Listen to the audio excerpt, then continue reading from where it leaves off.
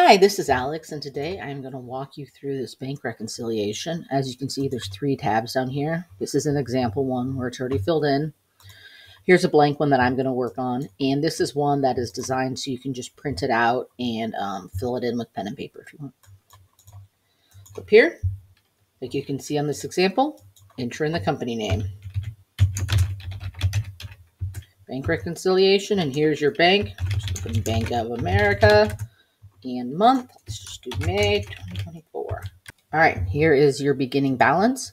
This is where you put in the cash that you have at the beginning of the month. So you're going to want to go and look at your bank statement, see what that beginning balance is, and also make sure that you reconciled your bank account last month, and that number should be right here. So then from here, I'm just going to fill it in. Let's do 5-1. Description, let's do rent, check number 23, payee to the rent company, and then that would be money out. Money in is if you are getting money, money out is if you have to spend money. Money in is way more fun. So right here, I'm just going to go in and I'm going to enter in money that we have spent and received this year. So I'm just going to put utilities, from the to the utility company. And then let's see, we have a customer 1. They don't have a check number. Well, I mean, you could write it down.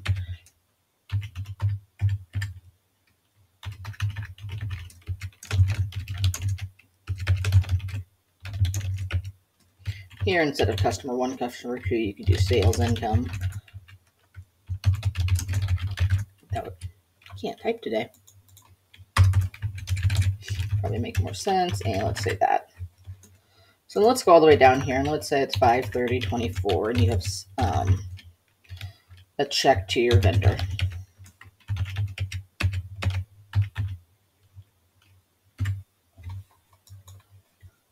So we're going to go and we're going to reconcile our bank account. This one's cleared. Yep.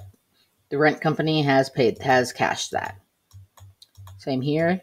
You receive your money, and it automatically went in there. And you can see as I click these buttons, this is automatically updating.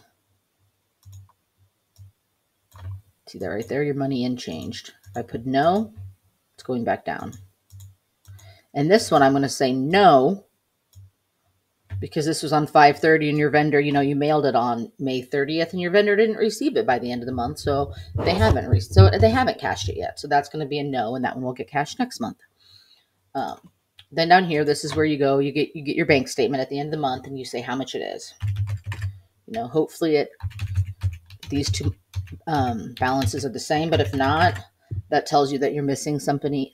And if that happens, then you need to go sit down, take your bank statement, compare it to this and see what's missing. Or, did you type in the wrong beginning balance? I've had that happen before, or, a lot of times if you're off like 20 cents or, a penny or a little bit, that just means you fat fingered something. Then when you're done, you can come over here and you can click that. You can say your name and, put in your date. I did this on, June 1st, 2024. There you go. That's how that works. Thank you. Have a great day.